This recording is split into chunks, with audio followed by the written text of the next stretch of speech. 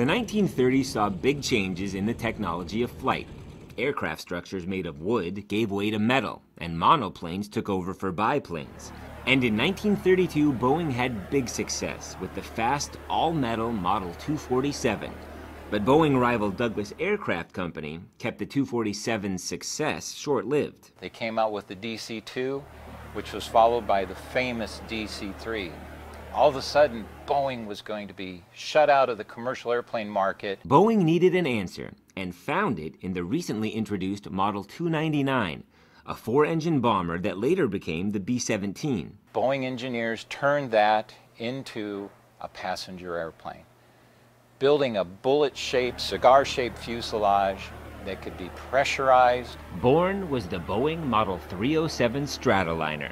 And it was that ability to pressurize the cabin that created a level of comfort that hadn't yet been experienced on passenger airplanes. Passengers were flying through the weather, the cold, all of the vibration and everything went with it. Air travel wasn't a very comfortable experience.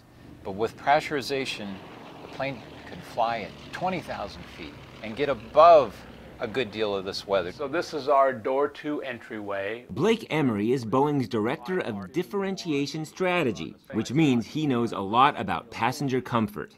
He says it's easy to see that the foundation of passenger comfort with the Stratoliner continues today. The link between the Stratoliner and the rest of the Boeing lineage is the continual search to make the experience better for the passenger.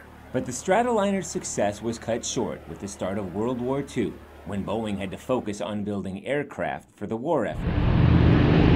However, a fully intact and operational Stratoliner was restored by the Boeing Company in 2003 and lives at the National Air and Space Museum in Virginia. And even though the era of the Stratoliner is a thing of the past, its ideals and innovations are sure to be a part of the future. Starting with the 307 and right up to today, there's a continuous legacy of introducing the great innovations and great revolutions to commercial aviation.